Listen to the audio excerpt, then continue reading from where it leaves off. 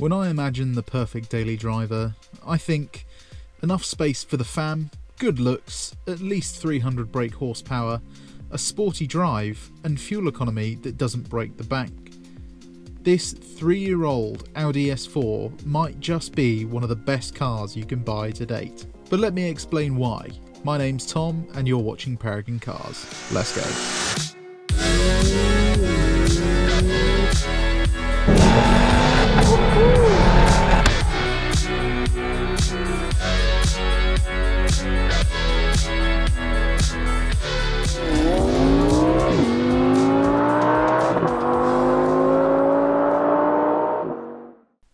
Now, the engine, 3 litres, 354 brake horsepower, and 500 newton meters of torque. This, for me, is that sweet spot. Usable power within the confines of the law. 0 to 60 in 4.7 seconds is plenty quick enough. But what about the 30 to 70 sprint? Let's find out.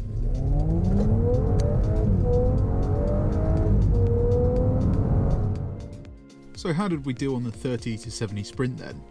Well, predictably, we did slightly better than the Audi S3 and quite a bit worse than the Audi RS5. No surprises there then. What that does mean though is it puts it third on the leaderboard, which means this understated AVANT is faster than the A45. As mentioned in previous videos, this interior is as close to perfect as I think you can get. Form and function are very hard things to balance in any product, but this S4 blends them together seamlessly. No touchscreens, yet tech is plentiful. Wonderfully knurled switches with Audi's usual super satisfying clickiness fall to hand so easily you almost never have to take your eyes off the road. The HVAC controls display the temperature in the dial and allow you to change further options via the capacitive buttons. There's then the air blade, which releases high volumes of air whilst maintaining a whisper quiet cabin. The leather sports seats are some of the best I've sat in. They also come with a massage function that is surprisingly much more than just a gimmick. Of course, there's then the well-renowned virtual cockpit. This is my favourite version, traditional clockwise dial amid the centre, map on the left and time on the right. Audi, please bring back this style. There's no need for any other design. Then for some reason cup holders are a feature that often get overlooked in a car, but the ones in this car are absolutely spot on. Big enough for large bottles, but grippy enough for the smaller ones. You can even store your key in them. Coming to the rear, it actually maintains the proper quality and has ample room for 2 adults up to about 6'2". Amenities include an armrest, your own climate control, and 2 cup hot...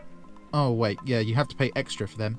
Thankfully, you still get large door bins though. Of course, the boot is electrically powered, and it actually has enough space to live in. Like, literally, you could put a mattress in here. You have 505 litres with the seats up, and over 1,500 with the seats down. Plenty of room for panic buying all the turkeys this Christmas then. Okie dokie, let's get on the road so I can show you why this is one of the best cars you can buy. As usual, we're going to start off round town, then move on to the motorway, and then finally do some twisty road driving. First impressions though, is that this Audi S4 does the daily commute absolutely wonderfully. The steering is so light, it's pretty similar to the BMW X6 we reviewed a while ago. And it just means getting in the car and going to work is such an easy task.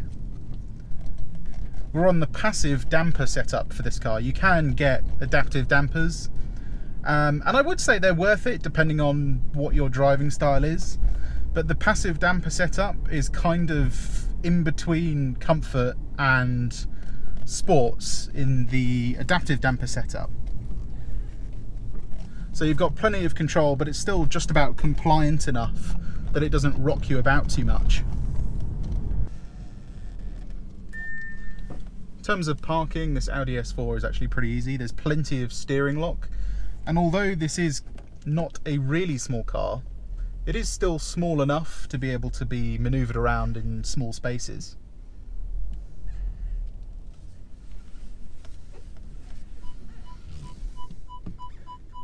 As standard, I'm pretty sure you don't actually get anything. You might get parking sensors as standard, but you certainly don't get a reverse camera because this car doesn't have one. And to be honest, because there's quite a good view out the back window, you don't really need it. Now, because this is an S4, it means you get the ZF 8-speed transmission. So coming out of those little gaps in junctions is really easy. There's also pretty much all the torque from the engine at just 1450 RPM. So it gives you a pretty smooth driving experience. It almost feels electric. Right, let's reset the trip computer so we can see what MPG we get on the motorway. Of course, the less times you have to fill up, the better in this kind of car. It's not so much about MPG, just more not having to stop at a petrol station every 200 miles. Before we get on the motorway, let's have a look at how this S4 can handle a roundabout. I'm going to put the car into dynamic, and because we don't have many options, it's basically just going to drop a gear, put the gearbox in sports, make the steering heavier, and make the throttle a bit more responsive. I can go into manual, and I've actually got the traction in sport as well, so it will give me a bit of slip.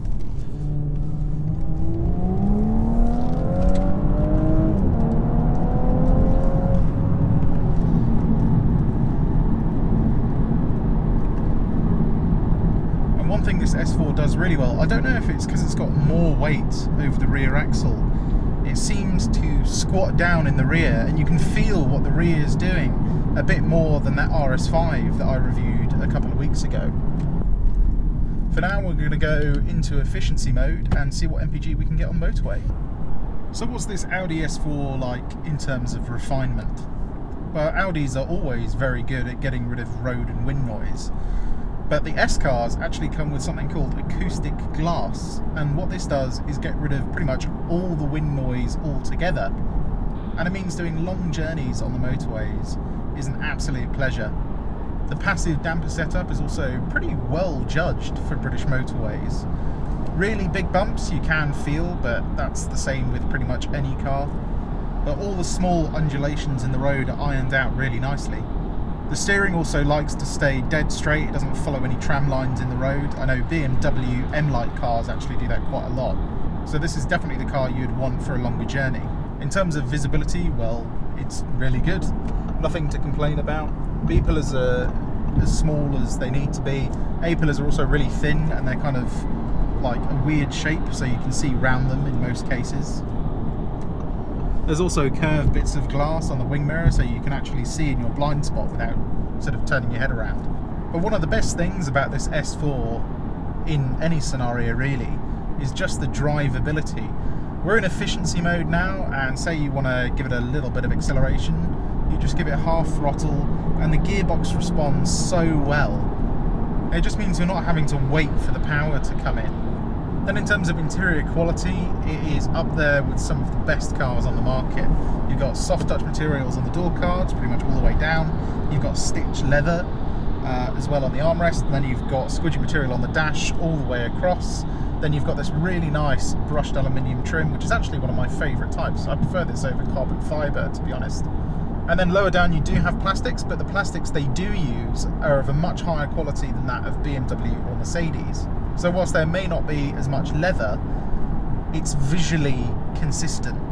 And somehow it makes you feel less stressed when you're driving it. It's a bit of a weird one. The virtual cockpit, as I mentioned in the intro, is absolutely on point with its design. You've got this favourites button on the steering wheel, and it means you can change your radio, drive mode, set a destination with your sat-nav. And for some reason in the later Audi models, they got rid of this, and I can't think why. Then the next best thing in the interior of this S4 are the seats. Of course they're made with Audi's finest leather, but you can adjust the pitch of the base. You've got a little extendable bit for your thighs so you can get even more thigh support, and then you can actually adjust the bolsters and the lumbar support. There's a little switch on the side of the seat and it allows you to tighten them up or slacken them off. Obviously you want to tighten them up when you're on a B road doing some twisty road driving, but then you can sit on what feels like a sofa when you're on the motorway. One other thing I want to mention is when you're in efficiency mode, the car will actually coast if you come off the throttle, and it'll even do that when you've got the cruise control on. So you get the absolute best possible MPG you can out of this car. They say you should get about 38 miles to the gallon on the combined cycle, which is quite a lot for a powerful V6. But if you watched our RS5 review last week, which I'll put a link up to here, you'll have seen that we actually got 42 miles per gallon in that car. So it will be interesting to see if we can match that figure in this. In terms of spec, sadly this car doesn't have the options that I think you should get. And if I could only pick 3 options for this car, it would be the Bang & Olufsen sound system. The standard stereo is good, but when you turn it all the way up, it's just not quite loud enough for my liking. The bass, the mids, the highs are still all really clear though. The panoramic roof for this car is also an absolute must. This car doesn't have it, and if you have rear passengers, it does make them feel quite closed in, especially when you've got tinted rear windows. And the other thing would actually be the extended interior lighting package. As standard, you just get lights in the door cards and then in the cup holders, but you can't change the colour of the ones in the cup holders, whereas the extended interior lighting package, you can change it to pretty much any colour you want to within the RGB range, and it makes it look like an absolute spaceship at night. So let's now talk about one of the things journalists don't talk about when they're looking at brand new cars. Of course, this isn't a new car. This car is nearly 4 years old now, and being an Audi, you expect it to have a certain level of quality over time. And thankfully, this Audi is still completely rattle-free, and there's no minor niggles with software that I can see. And the wear on the interior is actually pretty good. I know sometimes on the lower bolsters of the seat you can get some folds in the leather, but look over there, you can actually see some down there now. But that is typical of pretty much any car, and it also depends on who's sitting in it as well. But overall, everything still looks fresh, and the tech still looks up to date. The virtual cockpit is actually something called a TFT display, and these are known to actually last more than 20 years before they break. So I wouldn't worry about any reliability issues in the tachometer department. Coming off the motorway then, we basically matched the Audi RS5's figure that we did last week. In fact, we literally did. But the figure is still going up, so I reckon if you drove very slowly, say you were going up to Scotland or something and you just wanted to chill out, you could probably get about 44 mpg out of this car, which means you could do roughly 600 miles on 1 tank of fuel. So what's this Audi S4 like when you come to a British B road? Let's find out. So for the twisty roads, I put the car into dynamic, and I've got the stability control off.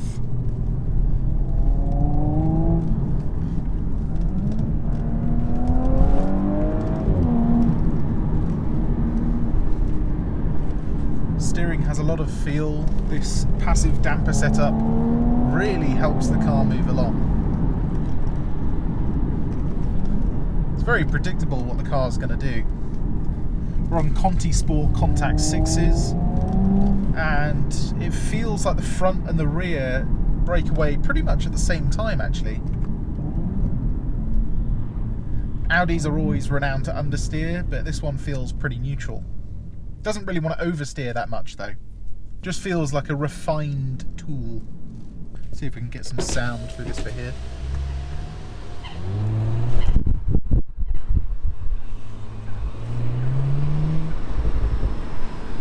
You get these sort of burbles,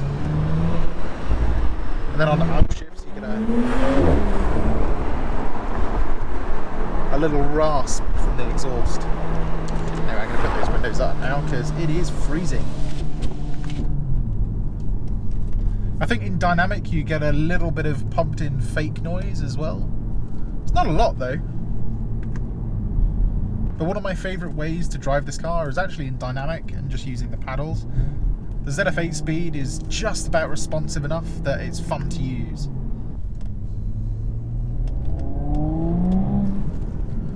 But Audis are always really good at coming around these tight corners, and then you just use that Quattro system to blast you out of them. Bump on the way back. Yep, get a nice amount of air. Suspension deals with it really well actually.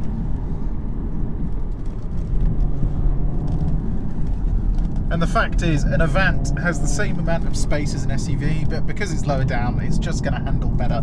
Doesn't really matter what you do to the SUV, this will be the better handling car.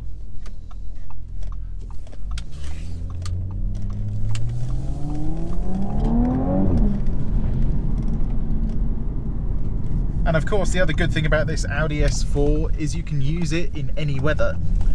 In fact, the rainier it gets, the better it is to drive.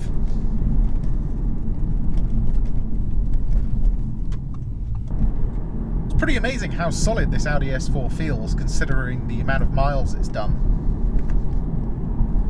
Feels like it's just been broken in, really. So what's my overall verdict then? Is this the best daily driver you can buy? Well, of course, there's going to be more expensive, slightly better cars. But this as a package and as a whole is probably the best thing you can buy for UK roads. As a package, I would say it's either this car or something like an M340i xDrive.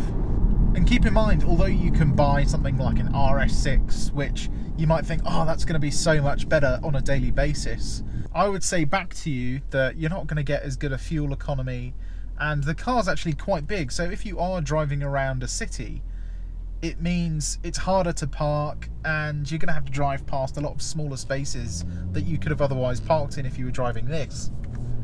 And this still has a massive boot, big enough for 99% of things, and it's still got enough room for 4 adults.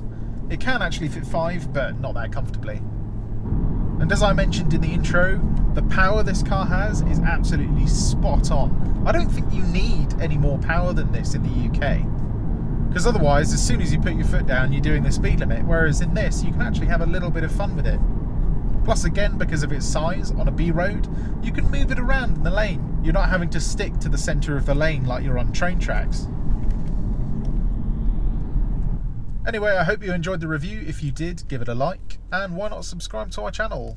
Not only will you be able to see more videos like this one, you'll also be able to see all the cars we have for sale, including this one.